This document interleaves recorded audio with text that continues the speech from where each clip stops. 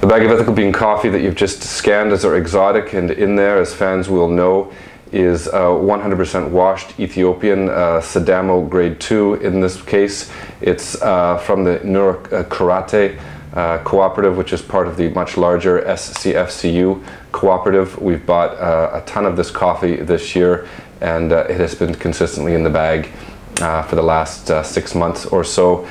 It's awesome. It's holding up extremely well. This is the end of the line.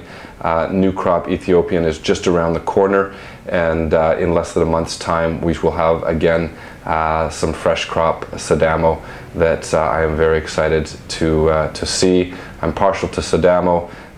It's a region that has a certain sort of cup quality and taste that I just find myself drawn to when compared to the other options on the cupping table. I hope you'll give it a try.